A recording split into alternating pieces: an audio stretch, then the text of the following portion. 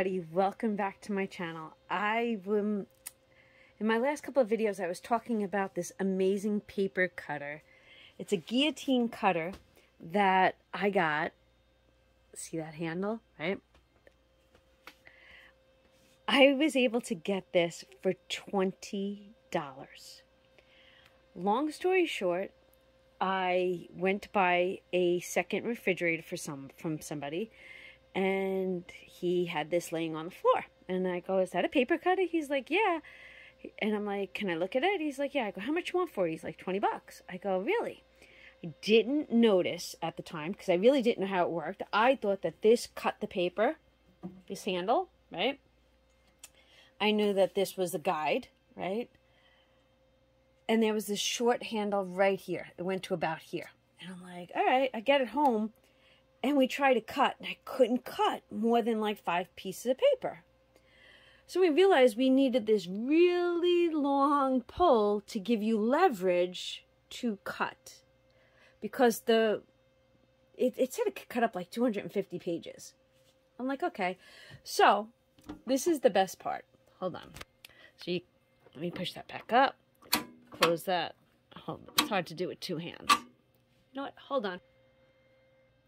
Okay, sorry. So you press this lever down, and then this handle goes so smoothly. But I didn't have the handle. So I said to TJ, and if you've been with me for a while, you know TJ's my oldest son. He's a welder. I said, T, this is what my situation is. Okay, came back and forth twice to get the right diameter of the post that was here to fit this cylinder, this tube, right? And then he made it with these lock nuts. I don't know what they were actually called, but you screw them in and you could screw them out and then you could pull the handle out. Once he put this handle on for me, oh my God, you got to see what I can cut. Okay, so let's take some paper. There's probably, I don't know, 30, 40 pages right here, right? What I'm going to do is I'm going to put you down right here. All right, I am going to get these pages lined up, and I'm going to take just a binder clip, and I'm going to keep them straight because I think that I'm going to take these pages and use them for a craft, right? So I am binder clipping them right there. And then I think I'm going to make a long pad. I'm going to make a pad, right? So what I'm going to do is you take this handle that's right here and watch. This opens up. See how that opens? I know this is a long video, right? Okay. That opens up. And then I slide my paper in. I don't know. This way I get 2 pads out of it, right? We get 2 long pads out of it. I can get 4 small pads out of it. Let's see. So now I want to clamp the paper, right? Clamp the paper. I'm going to just unlock that because that's a locking mechanism. That's right there. That's what does it. Now, my paper's on this side. I am going to put the smallest amount of pressure on this handle, right? Watch.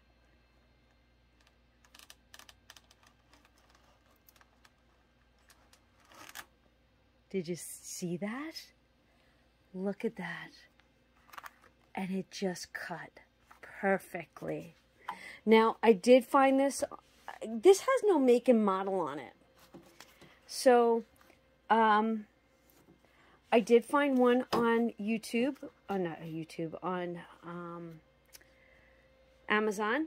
I'm going to show you which one I think it is, because this is a huge cutting area. It goes up to 17. Actually, it would be 18 inches. And then it would go down to, I forget what this was. 12 is there. 13, 14, 15, 16, 17, 18, 19, 22. This is a pretty big cutting area. But this was my most amazing find this winter. Yeah, I got to use it a couple times. Now what I'm going to do is I'm going to cut these in half.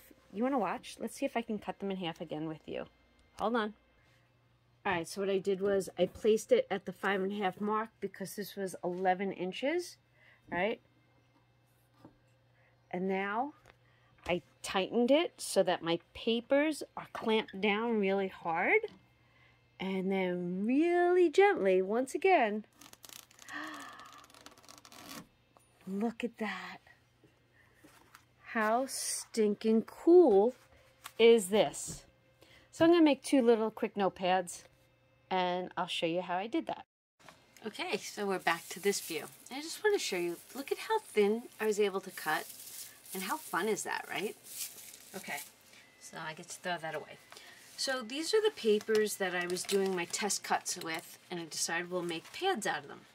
So I have my glue gun starting. These all have chipboard backing. This one does not. I thought this would be fun to just, this was like a test, but you know what? Why not just leave it on my desk? We always need some extra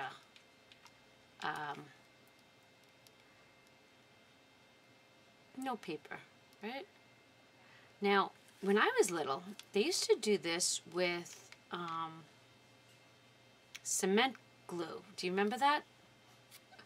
And they used to say, don't breathe that in, don't smell that. Alright, so with the project that I finished, after we cut all those papers on the new cutter, the guillotine cutter, I decided to just make some fun pads. This, like I said, this was scrap paper, and it was all the test run, but why waste?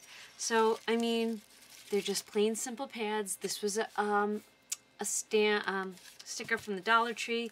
This is a vintage sticker from the Dollar Tree.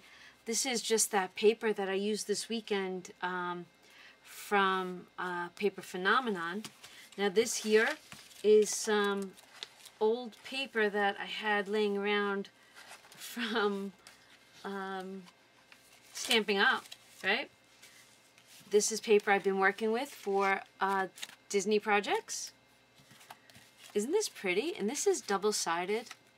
And this, I broke out my punch, right? I broke out my punch, punched out a couple of different colors, added some bling in the middle, and then I grabbed some more Dollar Tree stickers. No Drama Llama, right? I added a little bling at the bottom. And this is an itsy bitsy one. And you know what? It just sits here on my desk. So these are the little projects that I made with the paper that I used to test the cutter. I hope you enjoyed that. I hope you like this cutter. I know that I do. I actually like it a lot. I love the fact that it cuts my chipboard. And that's it. Alright everybody, thank you for watching. Have a great day. And I will see you all real soon. Bye.